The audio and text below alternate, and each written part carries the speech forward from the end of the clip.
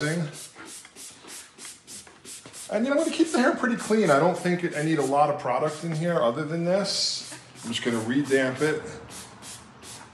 And we're going to go through using my various different sizes of Denman brushes to get a beautiful polished blow dry on short graduation. Now, for me, especially this type of length hair, I tend to stay away from round brushes. You know, unless it's meant to look really formal, because I just think it looks a bit old-fashioned when it's blown out with a round brush. So this is really when I love to work with Denman style kind of flatter brushes. They come in 3 different sizes for a blow dry like this. You're going to use the 5-row on the shorter areas underneath, then go to the 7-row to start to get some lift in the middle, and then go to the 9-row where the longest hair is.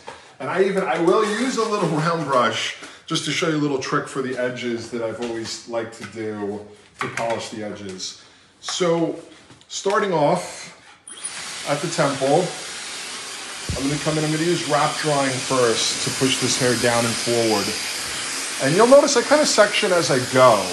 So I'm going to work in this area, forward, backward, forward, backward. You know, I can put a clip in here when need be. And that wrapping, that pushing, that stretches the root and gives it lots of movement. Now, a shape like this, I kind of almost always blow dry forward so that it has a nice natural fall forward, but also when it's pushed back has a really beautiful movement to the graduation. So this movement here, you notice I come through, I use my finger to keep the section clean, and then I lock the hair in, it's called leafing. And then I follow closely with my Dyson Supersonic Pro here and really kind of begin to polish and stretch that hair out. Now, not giving much root lift here, keeping the roots very low. I don't want to bring out a lot of volume on the perimeter. I want to keep this low. Now, this is also going to help me really refine the haircut. I didn't really do any post haircutting yesterday after the shape was put in. So I'm going to really want to work on that to perfect the edges when the hair is dry. So again, I'll come down here. If it feels like it's already a little too dry, again, I can mist a little bit more of the noni fruit leave-in conditioner. You know, there's nothing worse than blow drying soaking wet hair. So, you know, just a little bit of dampness, sometimes just from the right product, to me is much better. You know, when hair is soaking wet, it doesn't really respond. It doesn't respond until the moment, what you're doing to it, the moment it goes from damp to dry is what it's going to want to stay doing. So if you're doing a lot of stuff to the hair soaking wet, it's not even responding. Are you blow drying in the same sections that you took your haircut, your original Yeah, haircut? somewhat. Yeah, I mean, they're definitely like diagonal back sections. So they're similar. I do a little cross-checking as I blow dry as well. I might come in this way and come in this way. So yes, it's definitely very similar. I don't know that they're exactly the same, but they're definitely very similar.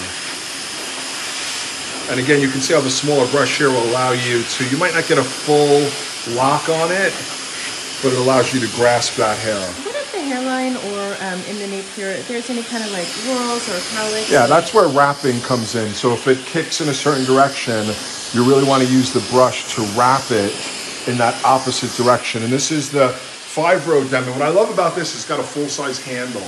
Sometimes there's small brushes with small, you can't really work them. I need that distance away.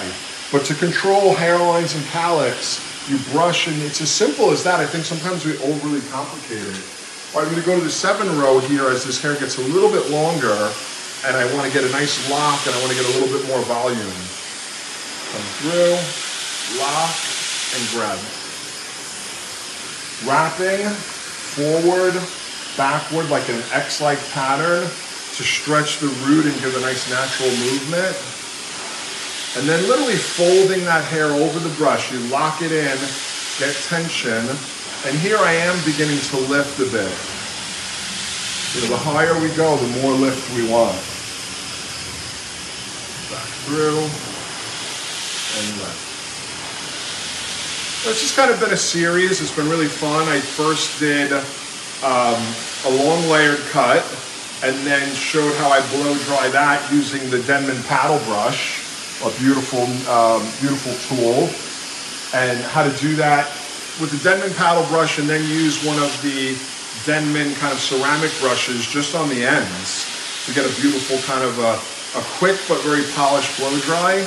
And then last week, or maybe it was the week before, we did some blow drying on a bob with graduation, cut the shape and showed how to blow dry it.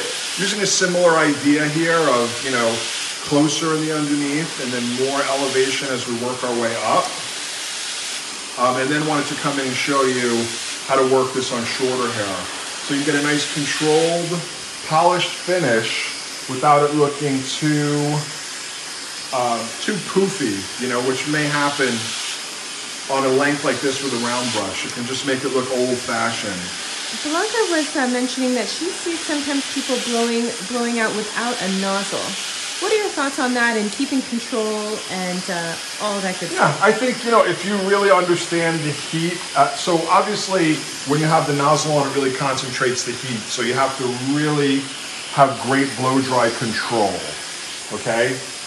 If you, for any reason, are worried that you might burn the hair, or your brush? Without a nozzle, or your brush, without a nozzle, it doesn't concentrate the heat as much. But I know exactly, I go through, I know exactly, I'm aiming it, I'm not jamming it in the brush, I'm aiming it at the pad of the brush. So I personally think if you understand how to control the blow dryer, how to control the heat and the direction, the nozzle gives a much better, more polished blow dry. And that's coming from someone who for the first 10 years of my career worked without a nozzle. And then as soon as I put it on, I was like, oh boy, what a difference in polish and concentration of your blow dry. All right, so you can see that classic shape there. I wanted to just kind of help lay down the edge a little bit, and sometimes I'll do that. That's when I will come in with a round brush, and I'll just roll it on the edge and wrap with it. Sometimes that boar bristle will give you a little bit more tension on the edges. So I'll use a round brush to wrap, help to control. Yeah, very, very simple. Just rolling on the shorter hair. I roll it right down the head. It grabs it and pushes it down, and then using it to wrap the edges. All right, I'm going to come over to the opposite side now.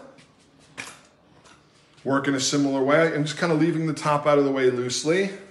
I'll redamp the hair again. I don't like to blow dry soaking wet hair. If anything, I would have dried it a bit with my hands first, just to kind of get some of that excess moisture out, and then using something like the conditioner. This is lighter than water, and it'll really just kind of disappear as soon as the heat hits it, and just kind of really help to protect and seal that hair. And that's the Lanza Noni conditioner. Really enjoying that. All right, so coming back again with my 5-row with the longer handle, and starting by wrapping first. You know, the wrapping will naturally begin to kind of section the hair off for me. And just kind of push that out of the way. I don't always use a clip, but just so it's a little easier to follow, I'll clip everything above the round of the head out of the way. Especially here in the temple, we don't want this too wide. So on shorter hair in the temple, I always use the 5-row, the smallest of these brushes. Blanca was wondering about the brushes. So you have a 5-row, a 7-row, and a 9-row. And the round brush? Those come in lots of different sizes. This was one of the smaller. I wanted to just use the smallest one possible. This is a Denman round brush, yes. Denman, obviously when people say Denman brush, they always think of this. But Denman has all kinds. I mean, they're a company that's been around for decades. I believe it's over 60 years. And they've got all types of brushes. They've even got different combs. They've got some coloring tools. You know, obviously this is the iconic Denman style brush. It's kind of, you know, I always say it's a little bit like Band-Aid. Whenever people talk about this type of brush, they call it a Denman. But Denman is actually a company. They're from the UK. They've been around for a very long time, making incredible tools for craft hairdressers. Yeah, Blanca was saying over 100 years. Is it over 100? Okay. So stretching, wrapping that hair, coming through using very similar sections to what I cut with. And I think sometimes people do this like fast forward. Like I do it very almost slow motion. I grab it, I let the air really aim at the pad and go all the way out to the ends, and then place the ends where you want them. Don't just go like that. I mean, unless you're just trying to get a messy blow dry. So I can see if you're trying to do something quite messy, how you might do that. But if you're really trying to control the hair, I definitely recommend you focus on controlling the hair. Notice how I switched hands. Right hand on the right side, left hand on the left side. You know, for me, this ensures that I'm getting the same angle of the blow dryer and the same angle of the brush. Whenever I teach, which I do very often, I try to encourage people to learn how to be more ambidextrous with their styling. And I just think it makes your hands better overall. So wrapping the nape, what we call flat wrapping, no root lift at all, just kind of down and flat. If there's some strong growth directions, we go against them and try to control them a bit more. Now here where the hair starts to get a little bit longer and I want a little bit more lift, I go to the 7 row. So it's literally got 7 rows. And when I come in and leaf or lock the hair, it lifts the root a little bit more. So this would be fuller than the temple, which we definitely want. You know, wide and full temples, very rarely is that a look that we're going for. But a fuller crown and a fuller top, you know? We want kind of a bigger bottom and a smaller, bigger top and a smaller bottom. Is the biggest row brush a 9 row? No. Other than a paddle brush, yes, there is a paddle brush has more rows and is a bit bigger. So for me, that's great for longer hair and, you know, for controlling hair. I do, you know, I very rarely, you know, when you think of these brushes, lots of times people think about blow drying horizontally. I very rarely blow dry horizontally. I always tend to go either a little bit more diagonal back or diagonal forward to go across the grain of the hair and get like a more seamless look.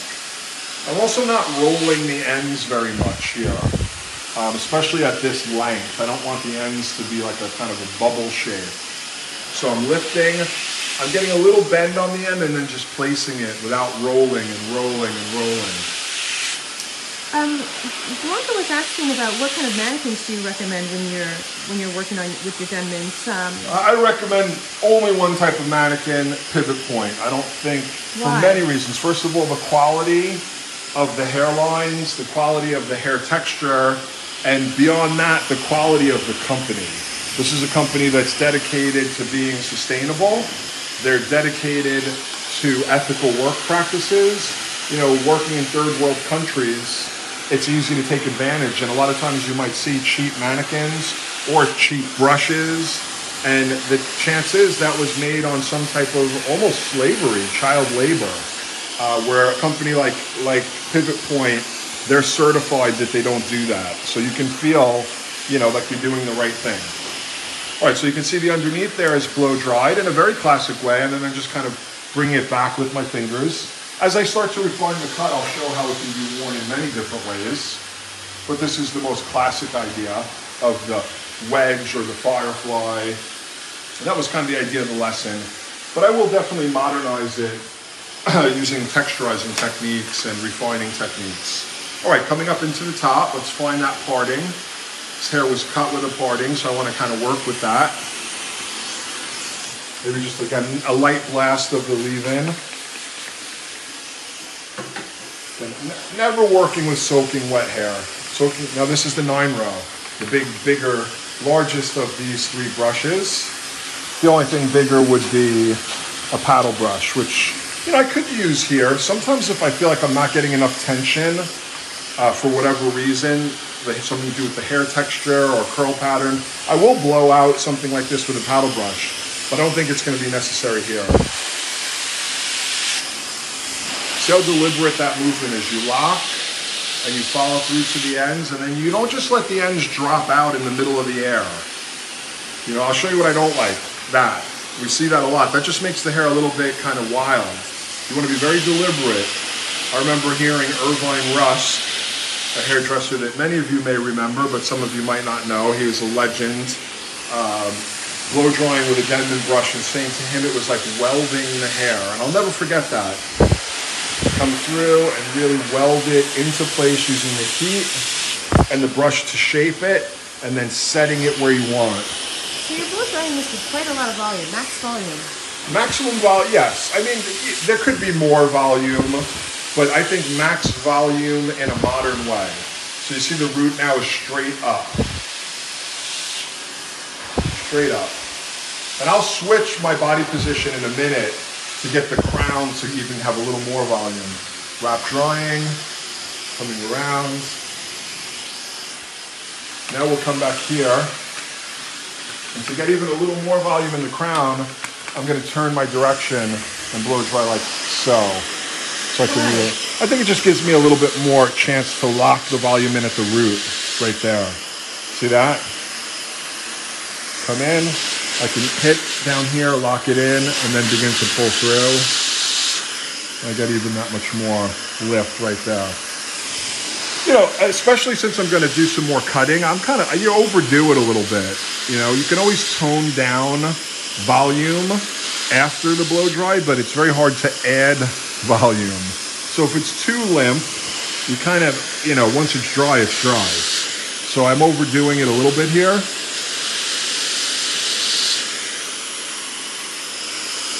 And then I can refine that more as we start to add additional product. All right, now all we've got left is this small side of the parting. So you can see how efficient this is. And here's another thing, Kelly, if you step back a little bit, as someone who's worked with Denman brushes for nearly 30 years, I have very little problems because look where my elbows are. I'm not doing this as much. I can lift without lifting my elbows. Look at this, I can lift this hair straight up. Because the way that you can lock it in and really lift the root up, you can get maximum volume without distorting your body. And that's important. I've never had any shoulder issues, wrist problems. And this is it's technically my 31st year now that it's 2022. Changing position again here. Getting that little bit of extra lift in the crown. You know, I will say, even with shorter shapes like this, a lot of people that wear them, if they go in their, you know, in their little drawer of brushes, they've got tons and tons of round brushes. And then when I show them how easy this is and how much more, even though you can get volume, it's kind of like a modern volume. I always, especially when I owned a salon, they always walked out with a brush, you know, because they want to be able to make it look exactly the way that I did. All right, I see Chicago's here and saying, well done, mate. Yeah, Sid knows a bit about a Denman brush and about a firefly type shape, for sure. One of my old colleagues from the Sassoon days who's gone on to do some incredible things for himself, which I love to see. You know, I think so many of us from those days, that kind of Sassoon school, went on to create something for ourselves. All right, that hair is totally dry. So I'm going to go now into some refining with the cut. So typically I work from the inside out on something like this. Rather than attacking the edge, I'm going to work on the inside first. I'll go through with basically the same sections that I cut with, and I'll work on the top where the hair is longest and heaviest. I'm going to work on the ends of the hair here. I don't want to overly texturize this, or I would have cut it a bit differently from the beginning, but I do want to start to remove weight. I mean, in a heavy graduated shape like this, these ends are going to be quite heavy. So you can see I'm going in with what we call vertical point cutting. So a lot of it is staying the original length so we don't lose the shape, but getting kind of a filter effect on the weight here. How do you know when you've done enough tipping? You'll have to just look at it. I mean, I think it's about being able to look through the section, see the space, but still see the length existing. Like I just kind of got there now.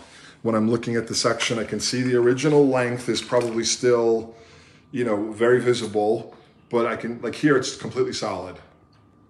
Now I want to come through enough that I can start to see through it, perhaps kind of almost like read a piece of paper through it. I hear a lot of times when people talk about color, they say you should be able to read a newspaper through your section, but then keep the line.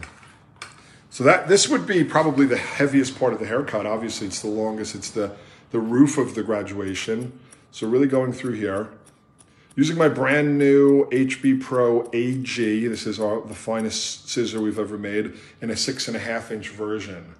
That's something brand new. We just had our factory. We've always had 5.5 and 6, and now we've got 6.5. And you know, typically for me, I like 6.5 for something like this, point cutting.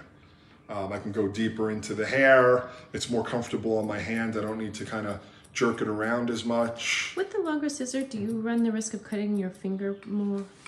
Possibly, but again, if you get comfortable in practice with them, I mean, you know, you're always going to cut yourself, but you shouldn't be cutting yourself constantly. If you're cutting yourself constantly, something's not balanced with the scissor or not right for your hand.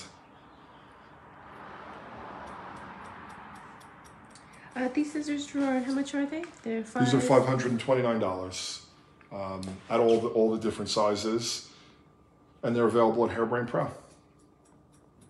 So you can see I'm spreading the hair out over my fingers through the back. So again, really working on the top of the graduation. I'll come into the bottom in just a second. But you see how I spread it out? Just makes it a little bit easier to work through, especially a round line like this. The back is quite round. The sides are a little bit squarer, so they were easier to hold. So getting that weight out of the top, and we'll come back to the bottom in just a moment. Let's do the same thing on this side. So I'll approach this by standing in front so that my body position is comfortable and kind of seamless. Now on the light side of the parting, I can be a little more aggressive because the hair has less of a distance to travel, and on a graduated shape like this, it can get heavy on the light side. So I can, you know, almost really break up the corner a bit more. So the corner at the top of the graduation, really a little bit more strong, a little deeper. And typically I like to do it in the texturizing. I mean, you know, we can be kind of really technical about cutting this side a little bit rounder, and that's beautiful. But, you know, typically I keep it simple when the hair is wet, and then I'm just a little more aggressive on dry hair.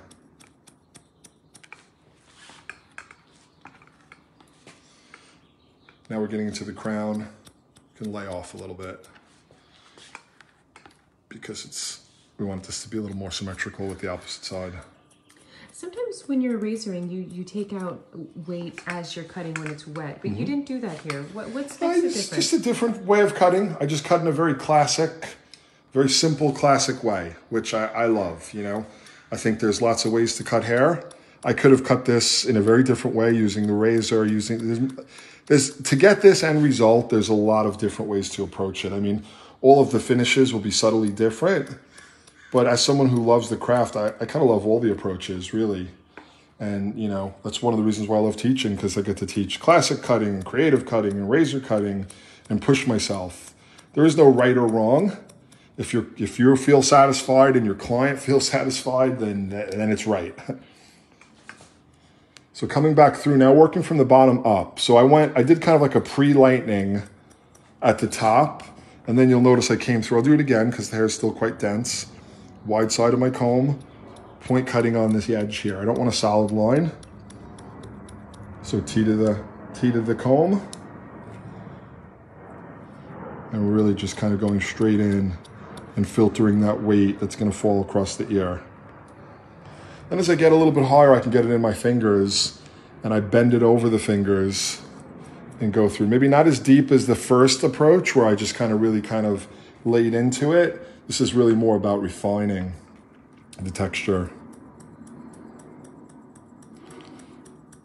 The one thing all of this has in common is that the scissor is parallel to the hair shaft. I don't want to make the hair shorter. I want to make it less solid on the ends. That's what we're going for here. And you can see how that changes. Then of course I can work a little bit free form here. When it comes time to refining and those like tipping and all the techniques we use to refine haircuts, how do you make sure you stay on time, that you don't waste another half hour just now you're late and this and that? You have to have a goal. You have to, like, I knew here that I was going to do a clean, basic shape that was going to be solid and a little heavy. So I work on the hour. So I would have spent no more than 30 minutes on that, then 10 minutes blow drying, and then, you know, another 20 minutes to refine. You know, so if I work in this manner of kind of what most people would call more of a classic haircut, that I want to just modernize with a little bit of refining at the end, that's how I break up my hour. That's why that's why I personally can't get stuck doing a 45-minute blow dry. And you know, everyone's different. Some people are very quick. I'm very slow with a round brush. It takes me forever. So the Denman brush for me, not only gives me a great result because that's important, but I can do it quickly. I mean, I really took my time on this blow dry and I just was still very, very quick. So you can see how the pointing over the comb through this shorter area. And again, I don't attack the hair. The hairline to me is the last thing I do. I want everything where I want it to be before I get into the hairline. So I'm doing all this and then I'll get into the hairline. The very, very last. Here we're gonna do a little bit of bend and blend where I take this hair, bend it over the fingers. It's kind of rounder so I can bend it and spread it out. Again, we can see how that kind of gets really quite seamless on the graduation. Takes out any weight. You know, I had, because of the density of the hair, the angle of my graduation, there definitely was a little bit of, it wasn't a solid heavyweight line, but there was definitely, now you can see when it gets combed down, it just melts right in. And again, you can, even without point cutting, you can work in a very subtle way to eliminate that. Still very technically, but I just find, you know, getting a more modern look out of it and getting more, I like movement. So rather than working technically, I like to remove any bulk on the ends using point cutting. So again, on these shorter hairs, over the comb, straight in though. So you can still see, so back to that question of how do you know, you still want to be, if that line starts to disappear, you've overdone it. You're doing something very, very different. You want to go T to the parting, T to the comb. The comb and the scissor make a T.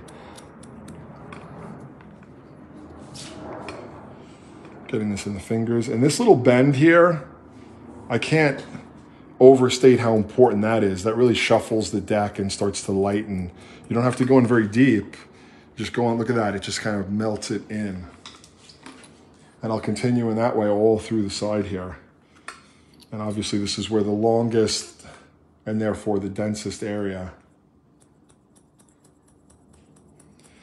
I already went into this one direction fairly deep. Now I'm just kind of going into it kind of shallow and looking how it sits when it kind of falls over the graduation on the side. Be mindful about the hair in front of the hairline so that you don't create a hole. Sometimes I'll just let that all drop out for now and treat it as its own. So everything in front of the hairline, everything that falls in front of the hairline, I'm just letting it drop away. I'm coming up like this, letting this drop away. Probably got a few hairs from the other side here, that's fine. I think it kind of weaves them together in a nice way. You know, another form of point, I can see the thickness here is a little bit below the ends. So I'm using pointing this way, coming into the hair. Anytime you're working with the tip of the scissor, it's pointing. I mean, it literally is some form of thinning the hair. You know, if you want to get some thinness into the hair. Now coming through this area very much on its own. And again, since I don't want to, using that, I don't want to break that up too much because I want to be able to make sure we keep that shape in there. Looking for that movement when it comes over the side. You know, definitely, I think so. The original shape had a very 70s kind of feel. And I think with the refining, it starts to get a very 90s kind of feel. And I think that's a good thing. I mean, I still think the 90s was a very great time for haircutting. It was the time that where I learned how to cut hair. Started in 1991 with Vidal Sassoon. And I just think it was a really great kind of rebirth. It was a time when we were reinventing haircutting a little bit using all these texturizing techniques. So I definitely feel like we've got a 90s kind of a feel here on a classic look. And also the clients were a little bit more daring with their hair, would you will? Well, I will have, so layers. yeah, if we want to get into that, I mean, I will say at that time there were, the trendsetters were more from the fashion world. It was designers who had their muses as supermodels, and the models were doing fun stuff with their hair. You know, whereas today, everything comes from a celebrity. You know, I dare anyone to really name supermodels or any supermodels that actually have cool hair. Pretty few and far between, where in those days we had them all. So yes, I think that people were inspired by this a little bit more stronger fashion, a little bit more influenced by fashion in general, less celebrity. So now, you know, celebrity is it's quite beautiful. And I think, you know, it's done a lot for color, but not much for hair cutting. It's done a lot for blonding, which is great because it gives us lots of services that we can do, but it hasn't done a lot for hair cutting because there really aren't. Maybe more for men's hair cutting than women's for sure.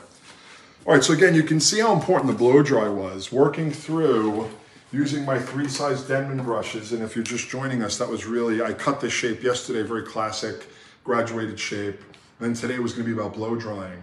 Starting in the edge with the 5-row, then going to the 7, then the 9, although I think I got that backwards. The 7, then the 9.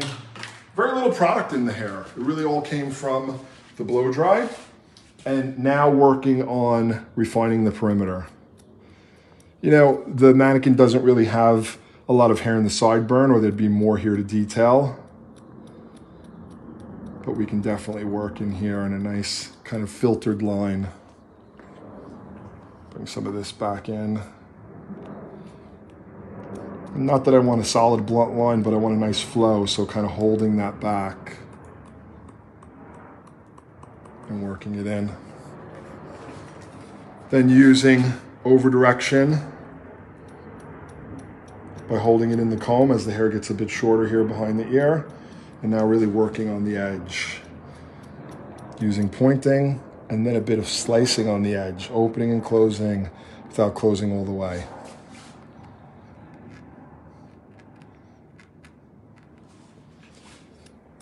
And you know, a tidy edge that's soft.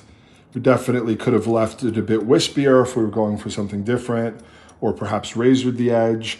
But right from the beginning, we were cutting a lot cleaner all through the whole haircut.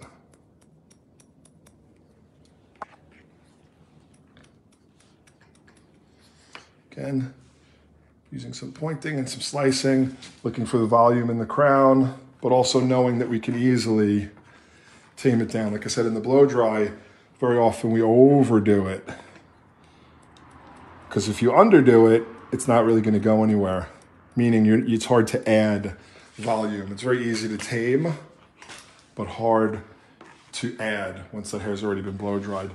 And I think this also, as I look at it, you know, I think this shape, because we are in a very, you know, time where hair is quite unisex, you know, this is quite androgynous. I mean, you know, you see a lot of kind of Korean male pop stars that have a shape like this. I've been watching lots of different Korean TV shows. It seems like all there is on Netflix these days. And I really like them. I've been enjoying them. But you definitely see a lot of men that have this kind of a look, that kind of accentuated occipital bone, kind of detailed graduation through the sides.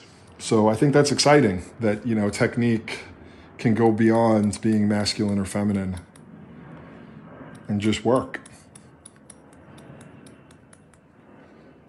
Again, point cutting, using some over direction here and here.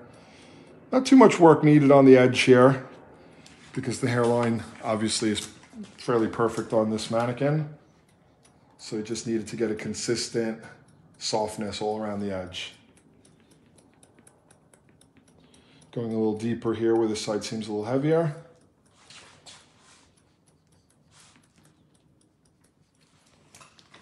Okay, I think I've got everything I want. I'm gonna move to a little bit of, this is diamond gloss from our friends at Goldwell. Kind of, this will begin to soften the hair, add a lot of shine, tame any frizz. And then I always kind of like wrap dry again at the end. I feel like it just moves the hair around. So get some of this in here. And coming back, I'll come back with my 9-row. I'll finish up again by just kind of wrap drying that hair. Pushing it around. Gives me another chance to just see how that hair is going to move and live. See what happens. You know, at this time, very often I'm looking at the mirror and looking to see what happens if the parting goes steeper, or we change the side, change the direction, all of the above. I have a question about moving on with the Asian haircuts. They look very airy. How do they do that? I think very often it's using a bit of the razor. And just taking out large, because their hair is quite thick. Yeah, I mean, if I were to cut this whole shape with my razor from the beginning, it would definitely be airier. You know, because typically you're working with denser, darker, straighter hair, and a razor can be great for that. At least I find it to be. Just really reworking this front a little bit. You can see I'm kind of C-shaping. So I come in, hit the heat, and begin to curve and let it cool. See, I'm going to hit a cool shot button. I usually just let it cool on its own. George, what was that, the last GoPro product that you used? This is the Diamond Gloss, I believe. Diamond Gloss, it's an aerosol shine spray. Nice stuff.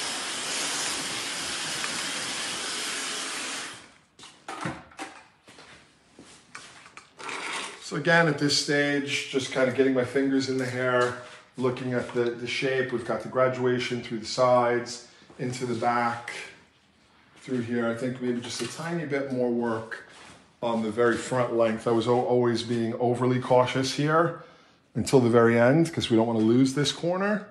But I think maybe it could use a little bit less. Sometimes the trick here is to kind of put a clip like so and bring it around like that.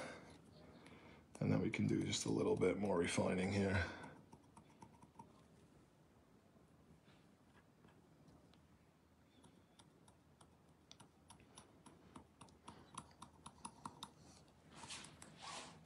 Get that even. Just the one drawbacks of mannequins is they don't have flesh, so pointing on the skin can be a little tricky. So I'll just lift and kind of bring that into my fingers. There we go. And I can get a little miniature version of that on the other side as well. You know, not that it always needs to sit this way, but it's nice to know that the hair is so refined that it all kind of really works beautifully. Especially if you're going to work in this method and you're trying to be precise but with a softer finish. You know, sometimes you can leave these clips in, or even better, I don't have them on my tray. I've got little styling clips that we can put in here to help with that little bend as the hair, you know, maybe settles down. Taking another look at the nape, I think this worked out nicely. Just maybe coming over here. I can't overemphasize really how important the blow dry is. So with this method of hair cutting, the blow dry and the Denman, particularly Denman blow drying, becomes part of it. I mean, there is no way that you can perfect a shape like this or modernize it using refining without a great blow dry. And if the hair is very distorted, you know, here we bring out the shape by using the different size Denmans, but we don't distort the shape, and we don't change the way that the hair naturally flows so that we can really finish off our haircut. So, you know, wonderful technique. I like to believe if you want to see how the basic shape was cut, it was cut yesterday. It's here on our Facebook Live using, you know, a modern interpretation of what people tend to know as a firefly, or some people call a wedge. I don't think it's as heavy as a wedge, and I think a wedge is something a little bit different, but I know a lot of times the masses start to think of it that way. But really it's a firefly or a graduated shape that's rounded. I do square the front off a little bit more than a very classic firefly, because to me a very classic firefly is very, very rounded, where here it was a little bit square and then goes into the round shape. But you can go back and watch that yesterday, and then today we did our beautiful blow drying technique using our Denman brushes, and voila, here we have our finished shape. I hope you guys enjoyed that. You got something out of it. Thank you to Denman Brush for the ongoing support and partnership with Hairbrain to bring you education. I want to encourage you all to check out the Denman Ambassador Program. It's kind of like what we're doing here. If you like Denman brushes and you want to work with them, Denman will send you all kinds of brushes to work with. And then if you're creating content and sharing it out there, you become part of the Denman Ambassador Program. There's lots of perks. Go to Denman Brush US to check it out. All right, guys, peace out.